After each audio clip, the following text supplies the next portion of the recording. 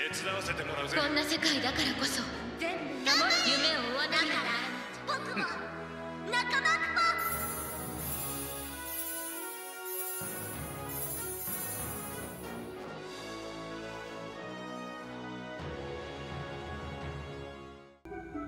Hey everyone, Ink here, back from a long hiatus on YouTube. I wanted my first video back to be a bang, so we in the troupe have been doing a lot of work researching Lufenia difficulty. For anyone that doesn't know, Lufenia is a new level 200 difficulty that's coming to global in just a month. End of October, it should get announced at not the stream on Monday, but actually the next stream at the end of October. And similar to early Chaos, we really wanted to try to help the community, ease them into the difficulty, let them understand it, provide a really useful resource for people. And we made a whole page about it. So before I get into it, holy crap, did you see that introduction video? The video was designed by Dreamy. He is the designer for our Tonberry Troupe. And I love it so much, integrating my favorite FF6 characters. It's awesome. He, for some reason, doesn't think he's talented. So if you wouldn't mind, leave a comment about how his art matches Realms EX Plus if you think that it's great, like I do. On top of it, Jeff plays guitar, who his YouTube will be in the description also. He does some awesome arrangements of Final Fantasy music, and he offered to do a special one just for me for the Figaro Brothers theme song, and it came out so great. Dreamy layered it on top. Check out Jeff's channel. It's in my playlist for just general listening. I love so many of the arrangements he's done. So thank you both so much. You're too kind. It's great. So yeah, let's start to talk about Lufenia a little bit. First, I want to just we have a disclaimer on the website. You can find this page under the Resources Hub. We have so many, a lot of people never click Resources Hub. They think we just do infographics, but the research is posted there. And we have a disclaimer because what we're doing is a lot different than what we did for early Chaos. We're listing key characters, examples of key characters. These are people that help you to counter the new difficulty or help to counter the boss in a notable way.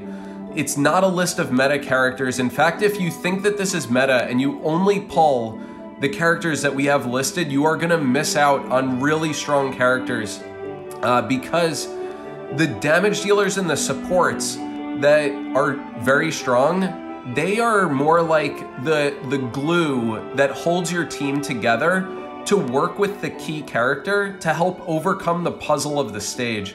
So you won't see like Noctis all over the page, you won't see Arden, you won't see Kurasame, these great characters. You're not gonna see them plastered everywhere because they are very strong, but they don't always counter the orb. The best example I can give is if a stage required debuff evasion, we would list Aphmau as a key character.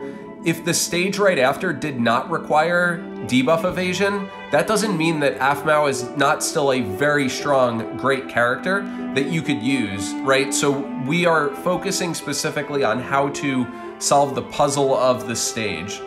So make sure you are still keeping a balanced roster. Damage dealers and supports are so important. So the next section is special thanks. I'm gonna end there. So I want to talk a little bit about what Lufenia is. We have a whole drop down of information. I'm not going to read this out loud. You can check our site and for sure you should. So really Lufenia introduces this pink orb that you see to the left. It's the Lufenia orb. It has a countdown associated with it. And basically it appears at various points during the battle, and it counts down every turn that you take, every action. So C65 included, free turns are included. The count is going to go down, and on enemy turns it goes down 2. And when the countdown expires, well, something bad's going to happen. You're either going to get a nasty AoE HP attack that will kill you unless you have a specific way to counter it, or And that's only, a lot of these AoE attacks, they may dispel your buffs, they may cleanse their own debuffs, and so some characters will work in cases, some won't. But, you know, later on in Chaos, they'll just Odin Zantetsuken you. You don't respect the orb will go to 0 and you just die. They will set your HP to 0, you're done. So there are ways to manipulate the orb counter so that you get more time, so that if the orb has 10 turns on it, you have an opportunity to freeze the orb to add turns to it. And that's what we're talking about here with the puzzle of Lufenia, because it's no longer about countering the boss, you have to counter the orb as well. For beating these stages, you get 20 high armor tokens. I really like this because high armor tokens, they let you buy new upgraded armors for your characters, which are great. They provide really nice updates, but it's not like early Chaos, where early Chaos, you beat the Chaos, it would reward you with ingots for EX Plus, and you needed more EX Plus to do more Chaos. In this case, you know, if you miss Lufenia's, you're missing some high armors, but you're not at the point where it's crippling your ability to do more Lufenia's, which I think is a really nice structure. It's not pay to win. BTs are really nice. BT and summons, when they're active, that phase, the countdown won't decrease. So it gives you breathing room to deal more damage, to set something up. Can be really helpful, but I've seen across all the research we've done, for months and months, you do not need BTs. They will make things easier, but they are not at all required. So you can see we've got a table of contents here, and you can see we've got some items listed out. This was a lot of work for us, and a lot of work for our collaborators as well.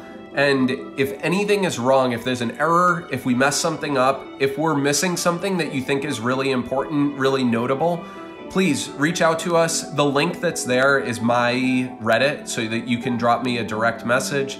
Please do. We'd love to update it, fix it for the entire community, so that this can continue to be a useful resource for people. So when we did early Chaos research, you might remember we only went up to, I think, Agrius Lost Chapter. We did the first 10 and then we stopped. Well, this project is a little bit more ambitious. We have finished research up to Furian's Burst, which is months and months away. We still have boss notes on it. You'll see the difference between most of these say character notes in progress. Some of them, like Transcendence, we're still working on it, so all the notes are in progress. But let me give you an idea of what we're talking about here. So at every single event, if there's something notable to point out, like some power creep or anything, we point it out. So this is the first one. So it's marking to you that, hey, these orbs can be dodged, you can tank them. You do have to be careful about those buffs and debuffs, like if they cleanse or not, because it means that, you know, hey, Eldnarsh can probably cheese it as long as the boss doesn't dispel his buff on the orb. And similarly, Edge and Bosch can help as long as the boss doesn't dispel your buffs, because then, and it's guaranteed hit, they won't be able to do anything. So we point out where they work. They won't necessarily work on every stage, but they do work on quite a number of these early Lufenia stages. So let's go into the first one, right? We always indicate the wave. We indicate where it appears. This is very different from how you may have seen other Lufenia descriptions. We have them chronologically listed so that you can see sort of what the next step is, right? In this case, it appears, the orb appears after recast. It's only got a 5 count, five actions. But you can freeze. The bolded area at the bottom will tell you how to freeze or increase the orb. And that will help you to figure out who can help to counter that. So you can see Low Brave will freeze the orb count. It'll disappear after its next recast, after the next boss recast, and then it'll appear again, so it cycles. You can see we've got key characters listed, but before we get to that, right, we really need to understand what the boss is doing. And so for every single event, we have boss notes. And look, this is not holistic. This isn't listing every move. We have immunity information, resistances, all of this. We've worked extensively with Rem. Rem's amazing. I'll go into more detail at the end of this. The description is timestamped, so you can jump around. But it's got Rem's information. We've got boss notes here, which tell you the various waves, and really important are like the auras that show up. So if you were to consider like Odin's chaos, you needed to know two things. One, you had to launch Odin after the recast, and you needed to not get broken by the recast. And if you did those two things, Odin's chaos was it was manageable, right? Knowing those. And so we point out the most notable boss mechanics that you have to be aware of to tackle this. So under that, once you have an idea of this, you know the orb, you know the boss, having key characters is really helpful. And you can see these are just examples. So we've got Warrior of Light listed here as key because he provides a shield, which makes sure that when Shinryu attacks, well, the shield can absorb the brave damage, and then Shinryu won't get brave, and the orb stays inactive, right? There's no reason that 9 doesn't work here as well. You have to, they cover very different roles, so you have to accommodate the team comp. Aphmau works really well here because of her brave damage reduction that she provides to the party, so Shinryu gains less brave. And when you look at the key characters that we have, the bottom 3 are Noctis, Realm, Amiditalion. They're all turn manipulators. They all do various things with turns, and it's because the orb is really present around the cycle of, hey, appearing in between recasts so that you can help to manipulate what's going on there and have them shave at various points, right? So they are important. They help to counter that orb. And, Laguna probably, he's just EX+, he doesn't necessarily get a lot of attention, but he's got such crippling debuffs. He's got great debuffs. Speed down, attack down, and he helps to counter Shinryu in that way to help protect your team. And you'll see debuffers get highlighted quite a bit on this page because they can definitely help you. This is great. The top friend support that you see, this is all combed from YouTube videos. Obviously, YouTube is just 1%, right, of what's happening, maybe probably less than 1% of all the runs that people are actually doing in the Japanese game. But we can definitely estimate who the ideal supports are, who are helpful supports. In this case, Amiditalion and Noctis are great. And this was actually requested by our patrons. Our patrons have had access to this page for over a month now. To get a lot of this information, actually structure a little bit of their polls. People had to adjust and say, oh wow, I've got a gap in my roster, I need to fix this. And so yeah, they did that. You'll notice in the banner for every event, we list how many enemies there are. So 8 has 2 White Clacks, whereas Warrior of Light is just versus Shinryu. You can see there's 2 waves on this one, whereas there's only 1 wave here. And you're always going to see the bold information, which is really helpful. In this case, we've got Warrior of Light, Bosch, Edge, and Eldnarsh all listed, and it's because they help to counter. They can dodge the orb, right? This is 8's event. He's big on dodging. So this is where Edge can completely bypass it. Eldnarsh can hold them at 0 on their orb. And Bosch and Warrior of Light can actually tank the orb. So we try to note these special cases where possible. These are definitely just examples, and really you want to pick 1, maybe 2, right? If you need 1 person to counter the orb and 1 person to counter the boss, that's what you're looking at. You are not using this to compose a team. You don't need one of these 6, right? Kurasame I want to talk about because, well, Kurasame is a key character for his own event because you can see at the bottom that the orb is triggered, is frozen on ice damage, and you have to deal, you can see the HP thresholds that appear when the orb appears, when it disappears and such. And Kurasame is great for that. Realm also she's pretty versatile, right? She can deal with this one because it freezes the ice, so you don't need consistent ice damage. And a lot of other ice characters work, but what I want to definitely highlight is, look, hey, Palom's here. You know what? I only found one Palom run. I'm sure that more people used him, but let's say that you were chasing Edward, his banner's coming up in October, and you pulled Palom, and you did not have resources for Kurasame, you didn't want to pull Kurasame, you don't have Realm, you don't have any ice attackers except Palom. I want to make sure that we highlight who that key character is, sort of the person, the ally that can be the difference in the fight for you. And yeah, it's definitely important. You're not going to see a lot of Kurasame throughout this, and throughout, you know, scrolling through these items, you won't see a lot of Kurasame, but that didn't mean he didn't get used. Just remember my Aphmau example in the beginning is that the strong supports and strong damage dealers aren't always going to be highlighted if they don't counter the boss and they don't counter the orb. It just means they are just strong, and they're sort of the connective glue for your team to make sure that they're hitting hard, to make sure that they themselves are hitting hard and helping. In this case, right, you can see Kuja, this is Kuja's event against Bahamut, where holy damage is only +1 count on the orb. And that means that, hey, every turn you take, it's gonna go down unless you enchant holy. And look, there are runs that don't have, they use a Kuja friend and they don't have Kuja in the main party.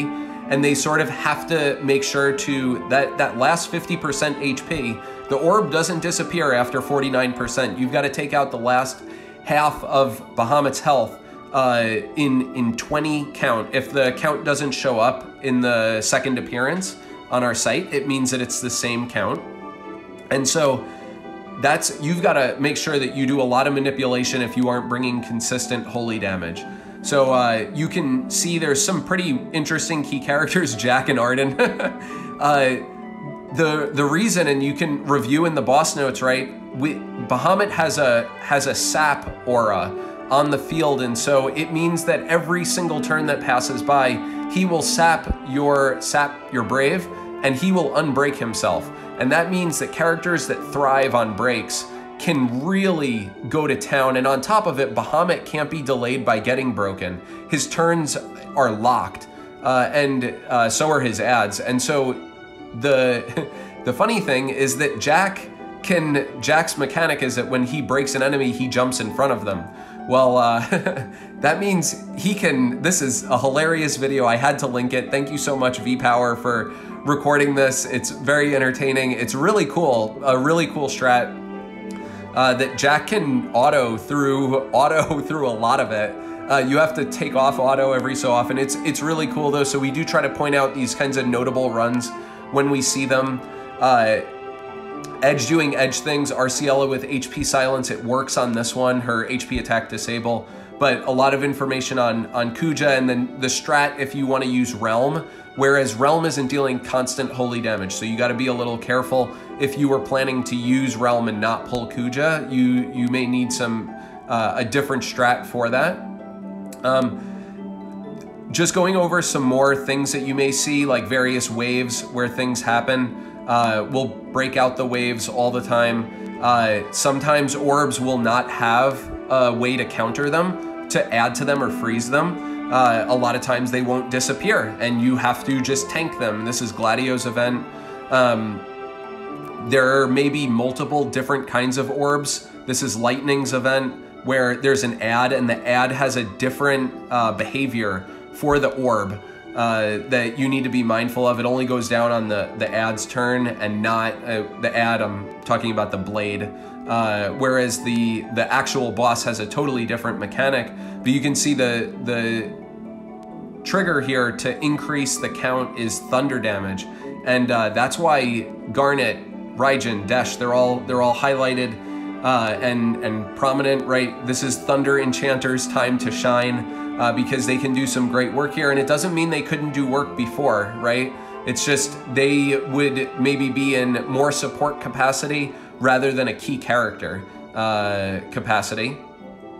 You'll notice Amiditalian is all over the top friend supports. He's really common, but not always. And I said he, I mean they. Or more people say she, but it's they. looking at Camelot, the trigger here is to deny a turn with paralysis, or in Edward's case, sleep, or in Eldnarsh's case, using terror. You have to deny the turn, and so a Meditalian deleting turns is not very good for this. It will cause the orb to go off, and you've got to deal with the orb from 80% HP all the way down. It never disappears, so you need to be able to deny turns. And we'll always point out, like I said, we try, is in this case Edge, being able to work here and really review our boss notes. We've got lots of information in here to help you understand what the mechanic of the boss is, and of course the key characters and how they work. So we're getting toward the end of the walkthrough of the site. Reno's event is the first. It's, let's say, early Chaos, early Lufenia ends at Reno. Reno's event is punishingly hard, and it is significant power creep in terms of what these are. This was Hell Month in JP. I didn't play JP, so look, I can't comment on truly how difficult it was. I'm going off of all the information we collected, which is what I'm gonna go through after I walk through all this. But Edge strats, Bosch strats, they don't work anymore, because you have to be able to deal with the boss and the orb. In Reno's case, it's the boss that's totally punishing, because the orb, you can keep it frozen with 3 debuffs, so you see people like Rude and Amita Talion that are debuffers, and Edward has some debuff as well, so they certainly help here, but you have to be able to counter the boss, and it's extremely difficult, and you can see it resists Arciella, Kefka, Eldnarsh debuffs, so you have to beat it honestly. Sephiroth's is probably one of the hardest Lufenias that's ever been made. You see that there's no way to make the orb disappear. It is absolutely, completely a damage race, and so this is where you see characters like Kurasame, like Saz, they really shine here because they're keeping you hitting crits, they're increasing your HP damage, and we have so many notes for these difficult events. They were more notable, and we go through, you know, a lot of in this case, we have a lot of alternatives that you could use. Like, hey, you don't have Lightning or Sephiroth, Arden, Noctis are good, Warrior of Light works here. Charlotta fills a similar but different role as Kurasame, right? You've got a lot of potential supports. Even this being the most difficult, BT still wasn't required. Shout out to the JP community for being amazing, right? They are really good. Kieran's the last in this gauntlet, and we've again got lots of notes on this, but a lot of these enemies have auras or mechanics which lower all their brave damage to 1, and you have to break them. And so, you know, for Kieran's case, you can see that a lot of this is gravity characters that can nullify HP damage or brave damage and can instantly break. That's why Trey all of a sudden appears. So definitely use our key characters as examples for what you might want to use to tackle these. And then just note, even if we don't have key characters, right, and we're looking at Firian's BT, we've still got boss notes on these, and I want to talk about how this whole process went. So I'm going to go back up to our special thanks because I feel like it's important to point out how we went about all this research and collection. This is quite a lot of work, and so first, absolutely have to shout out Rem and the Dissidia DB. So Rem, not just Dissidia DB, he created a whole new page for us because we were asking about Lufenia and he's so busy, and he still went and did this so that we could grab all this immunity information. We've never had this in GL. It's sort of like we only knew notable things like, oh yeah, you can't use a certain character here, they resist a specific debuff like Yuffie. The enemies would often resist max HP down. Well, you can actually see all of this on this page. This page is awesome. Rem did so much work. I can't believe, you know, we all of us content creators across the board, those people that give recommendations for you on various characters, all of us rely 100% on Rem, maybe 99% on Rem. Without Rem's work, we would be shadows of ourselves. Our content wouldn't be as good. I'm gonna put his Patreon in the description. Like, he's such a great person, so nice, and does so much to enable the community. Veridux did all the translations of the boss data that's on Rem's page, and continues to do translations for all the new Lufenias that come out in JP. And we wanted Vera's permission before we used their work to translate all the Japanese to English. Shinri is awesome. She helps with a lot of our analyses for the infographics, but when I mentioned to her that we were looking at Lufenia, she was like, oh, I can help. And then sends me, you know, over the next couple days or whatever, sends me notes on over 20 different Lufenias and says, hey, I hope this helps. And it's like, oh my gosh, what did you just do? This is amazing. And we used Shinri's work as the framework for everything that we were doing around boss notes and the orbs and everything. She helped so much with strategy. And to help color in all this data, to provide more clarity, more information, we took to some of the more, some really useful YouTube pages that we found. One is Safina's page. A lot of people know Safina because of her spreadsheet, but her YouTube is excellent. She always publishes boss information in her description of her videos. She also publishes notes on her strat, the various strats that she uses to counter the stage. And it works so perfectly with what we were trying to do here. When I found it, I just immediately started watching and liking all of her videos. Such a great channel. And she was so nice to allow us to use her YouTube as a source for this project. Black Nero, a lot of people know him as Black Cloud on Discord, but he has, well, one, commentated JP runs, which very few people have. He does retrospectives at the end of the month for every single month. He goes through every fight and talks about how the fight was received, some of the strategies for it, how he tackled it. Really helpful stuff to help add a lot more information. He's on the path to 1,000 subscribers. If you haven't subbed him, I will just say that he is without a doubt my favorite YouTuber for DFFOO content. There is no one that is actually even close. He's the only person I have notifications set on for because he's both entertaining and informative. He provides really unique, interesting content. So check out his channel for sure. Last but not least is Anomander. Anomander has been, oh gosh, so hardworking, so amazing, because while Ano is just a GL player, they've gone through and combed YouTube for all the videos that we have been using to help inform on key characters and the friend units and everything, and providing more analysis on the fight to understand why those characters were used, how the fights went. We're talking hundreds of videos that Anomander has combed through. Just such an incredible research contribution that they've provided and are continuing to provide, right? Because we still have a lot of ones here. They're working on Furion right now. I was just talking to them, and they keep going, and it's awesome. Anomander is why this whole project is possible. I got burned out in early chaos from making all that video repository that I did, and Anomander's been so stellar at working with us.